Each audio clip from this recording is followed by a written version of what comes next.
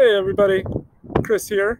I'm just going to show you how to get to the right room on your first day back for in-person learning. So we're going to head this way.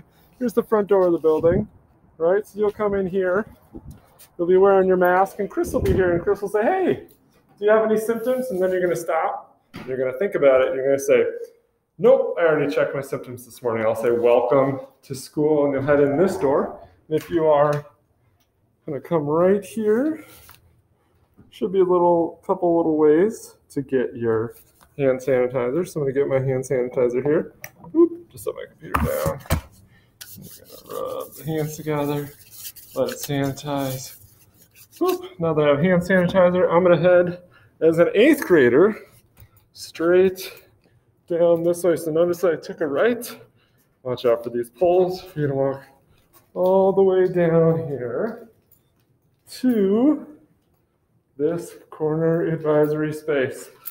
So here, if you're an 8th grader, Regina will be waiting.